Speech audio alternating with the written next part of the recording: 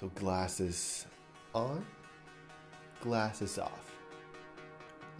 Should I maybe wear my glasses in every video from now on? Hi, my friends call me Lime and I want to help you perform even better in your videos. So let's talk about conflict.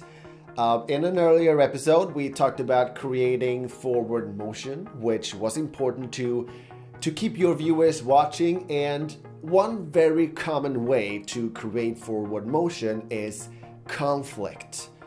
Because conflict creates excitement. It makes us wonder how it will get resolved. For example, let's say that you're in a room and you want to get out.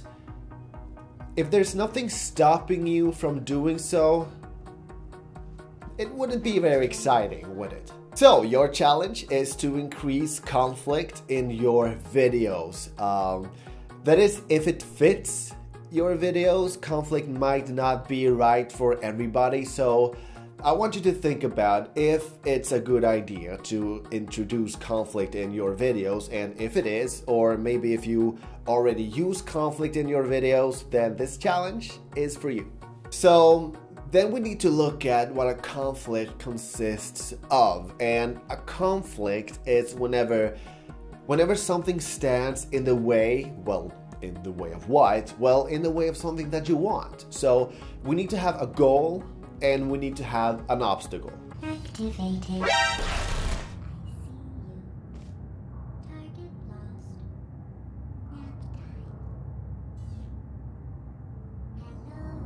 Suddenly, the audience has a reason to ask themselves, how will she get out? And now we have a conflict.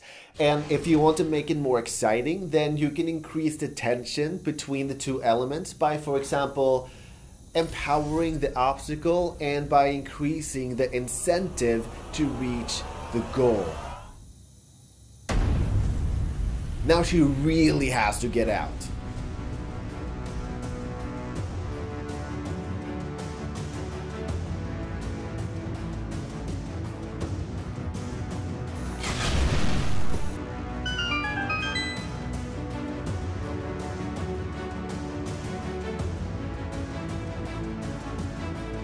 Congratulations. And the third component is the helper. And the helper is something that enables a character to reach their goal. And it can be anything. It can be a person, it can be a tool. In Portal, one of the helpers is the portal gun. And the way I view it, the helper can have different effects depending on where it's used. I'm thinking that in games, the helper is especially important because it's what creates the whole game mechanic, and therefore can make or break the whole game.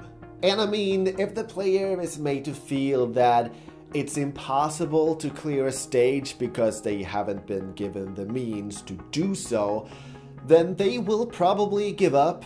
Not much excitement there.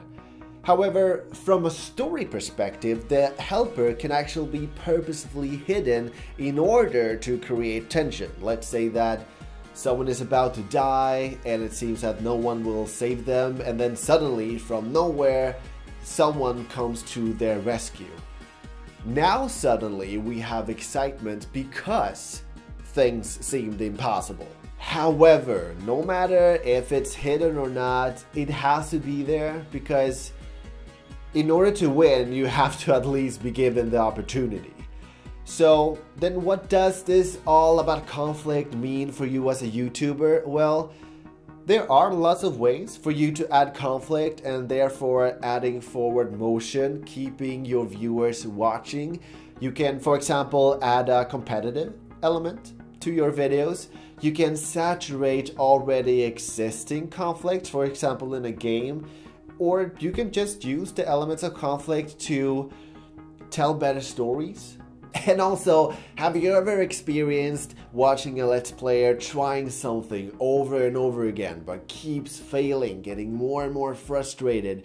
Now, in those situations, when they finally make it, then that is a much more awesome moment compared to if they just made it on their first try.